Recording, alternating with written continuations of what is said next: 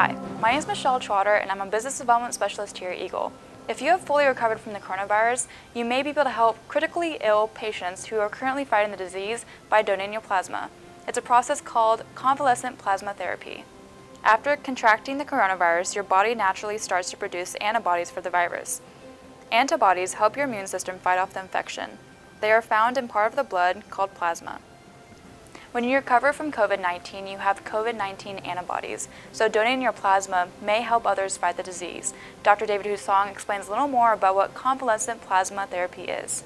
Convalescent plasma is taken from the patient of somebody who recently recovered from an infection like COVID.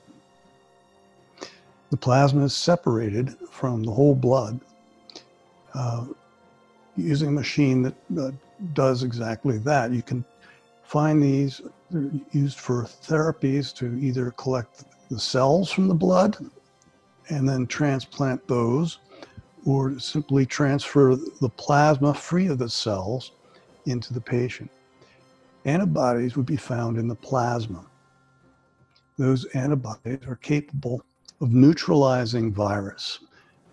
The antibodies have a specific component on them that react with and bind to virus particles.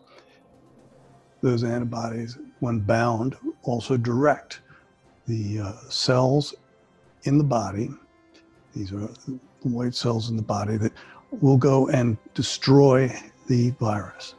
Thank you, David. We are committed to bringing you science-based information to help keep you safe during these times. You can find more information about the coronavirus and also other important topics on our YouTube channel. To make sure that you never miss a new episode, click the subscribe button and hit the bell icon so then you will get a notification when a new video is uploaded. If you have any questions or topics that you'd like our scientists to discuss, you can fill out our fact check form on our website.